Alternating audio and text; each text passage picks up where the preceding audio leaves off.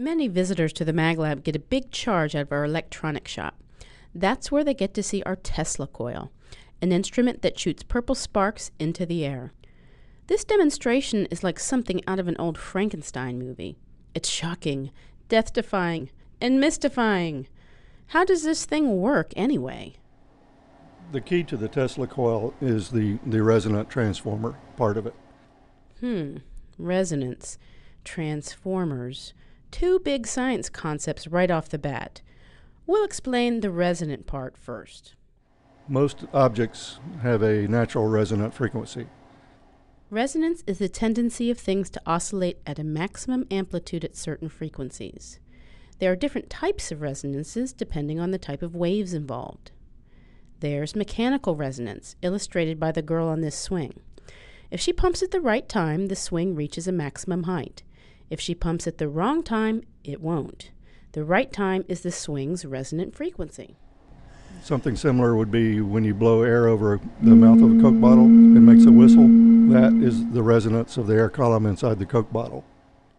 That's acoustic resonance.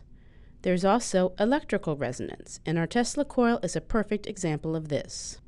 Inside this device is a tuned circuit, which is made up of this coil of wire connected to this capacitor, which stores electricity. When Lee releases that voltage into the circuit by stepping on this switch, the electricity courses through the coil and does what electricity always does. It creates a magnetic field around it. That field keeps growing until the capacitor is fully discharged. The energy from the capacitor is now stored in the coil and in the magnetic field around the coil. But the magnetic field around the coil, dependent on the running current, starts to collapse. This has the effect of inducing another current, a phenomenon called electromagnetic induction. This current runs through the wire until the magnetic field disappears and the opposite terminal on the capacitor is charged up. Then the cycle repeats itself at its electrical resonance frequency, some 200,000 times a second. So what does any of this have to do with the cool purple sparks? Here's where it gets really interesting. This power supply, which feeds the capacitor, has a resonant frequency, 200 kilohertz, or 200,000 cycles per second. This tuned circuit has a resonant frequency too, 200 kilohertz, and this large coil, which is part of a second tuned circuit in this instrument, has a resonant frequency as well. But you already know what that is. Approximately 200 kilohertz. And with a Tesla coil, what we're doing is exciting the natural resonant frequency of the secondary coil. Together, the two tuned circuits create a special type of transformer called a tuned resonant transformer.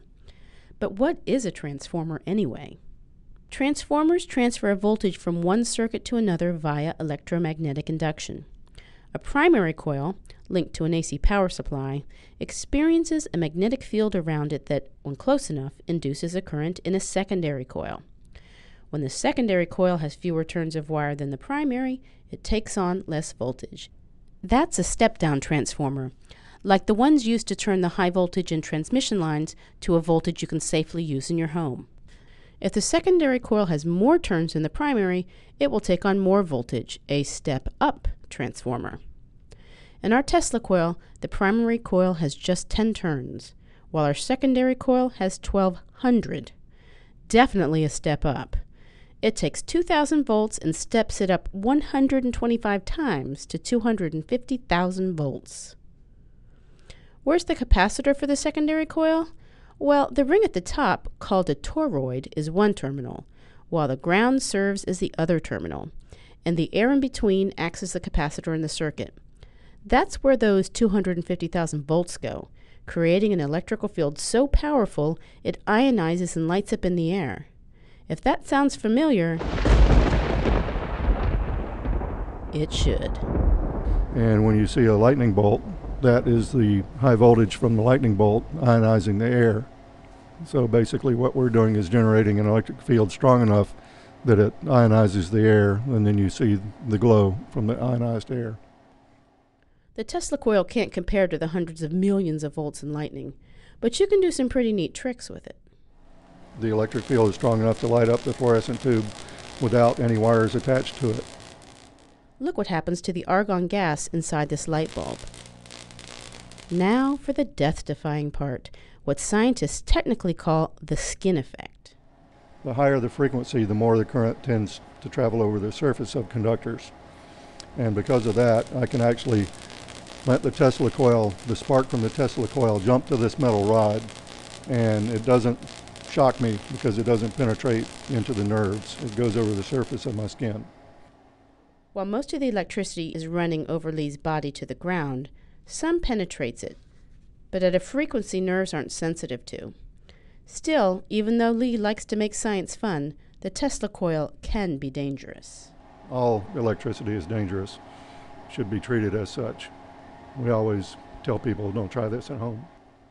After all, you wouldn't want this to be too shocking.